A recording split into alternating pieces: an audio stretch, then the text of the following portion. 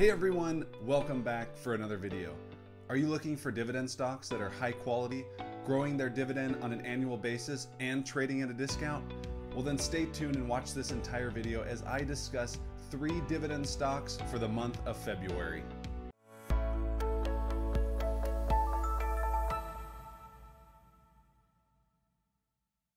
As always, everything discussed in this video today is for educational and informational purposes only, so please perform your own due diligence before investing in any stock or ETF mentioned today, as I am not a financial advisor. I wanted to bring something to your attention if you're not yet a subscriber.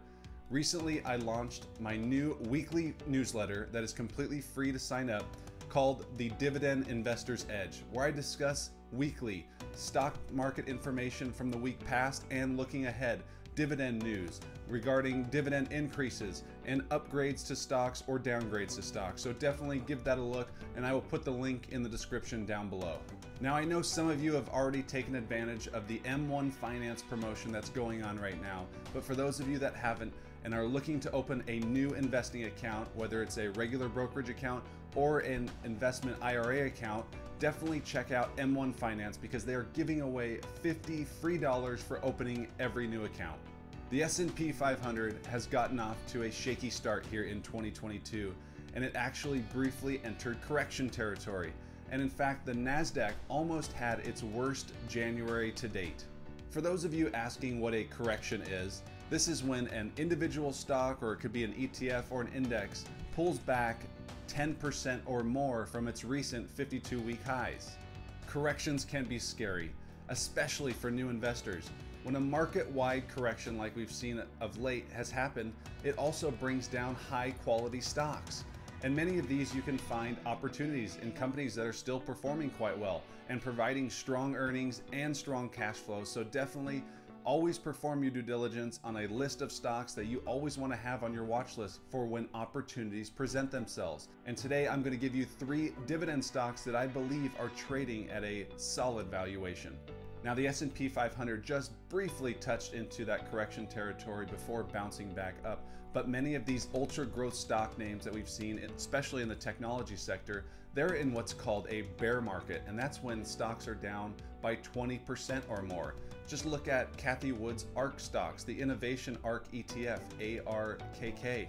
They have stocks such as Roku or Teladoc or Zoom. Many of these stocks are down 30, 40, 50+% from their recent highs. That bubble was bound to pop, considering the valuations were just sky high, and there's no way growth can keep up with those types of valuations. But some of the pull down has given us opportunities in these dividend stocks that we're going to look at today. If you are ready to hear more about these 3 dividend stocks for the month of February, do me a huge favor and click that like button down below, as that is huge for the growth of this channel moving forward, and it keeps that algorithm happy. Okay, now that you've done that, let's get started. The first dividend stock we're going to look at today for the month of February is Broadcom Incorporated, stock ticker AVGO. Broadcom is a semiconductor stock that currently trades at a market cap of $231 billion. The company has its hand in many different areas of technology, whether it's mobile phones, data centers, broadband, software, and networking, just to name a few. These are just a few areas that Broadcom currently touches within the technology sector, and all of them are very important to society moving forward, which makes a strong case for Broadcom in the future. All of these sectors of the business come together to generate strong free cash flow, which has fueled a very strong dividend moving forward.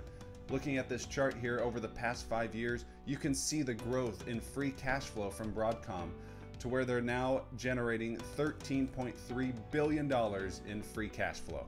Over the past 5 years, Broadcom has been the gold standard for dividend growth.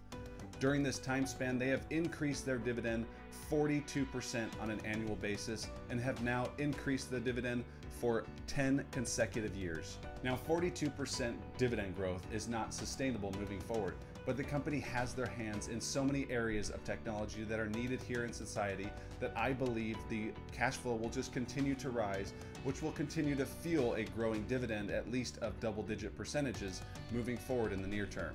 The current dividend yield sits at 2.9%, with a payout ratio of 53%. And as we've seen, the growing free cash flow makes this dividend a very safe one for investors. Broadcom had a very strong year in 2021 when the stock rose 53%. But looking at the chart here, you can see that in December, the company peaked, and since then, shares have fallen 15%, providing an opportunity that we did not see less than 5 weeks ago. Looking at various valuations, you can see that Broadcom is trading very near fair value, but the growth trajectory is very steep for the company moving forward. And looking at the analysts, which rate shares of Broadcom a strong buy, the average price target is $686. Considering the upside here with Broadcom, with free cash flow and the revenue growth we've seen, as well as earnings growth, the company provides a strong growing dividend for you to check out for your portfolio moving forward. The second dividend stock we're going to look at today is Starbucks, stock ticker SBUX. Starbucks is a leader in the restaurant industry. Not only do millions of people visit their stores on a daily basis around the globe, not only are they coming in for coffee now, but the company has done a very fine job at attracting the breakfast crowd over the years with various breakfast sandwich options that they have rolled out. Not only is Starbucks known for their coffee, but they've also been a technology leader in the space with the Starbucks app. CEO Kevin Johnson was the leader in developing the Starbucks app and what they call the digital flywheel, which connects on a personal basis to the members of Starbucks. CEO Kevin Johnson took the CEO reins over in 2017 when the beloved leader Howard Schultz stepped away from that position and focused more on the executive chairman role. Odds are many of you watching this video today most likely have the Starbucks app on your phone right now. And you've experienced firsthand the AI and this digital flywheel where the company is able to connect with you on a personal basis based on your prior. Say you in the past 5 days or the past month have ordered cold brews and maybe a sausage and cheddar sandwich. Well, what they're going to do is they're going to throw you a bone and say, hey, if you buy the cold brew and the sausage sandwich 3 times in the next week, we'll give you 50 free gold stars. And who doesn't love some free gold stars from Starbucks? From the onslaught of the pandemic, Starbucks was hit in a big way. Many of them had to shut down their stores and go to drive-through locations only, but the company was still in the process of creating more drive-through options. So those companies or those locations that didn't have drive-through options were either doing standing outside to provide drink orders and food orders, or they were just shut down entirely. But the company has bounced back in a big way, and they've continued to regenerate that growth and get back to the international expansion plans they had prior to the pandemic. But now they are running into different roadblocks. And what I mean by this is there's certain employees or different stores around the US that are looking to unionize.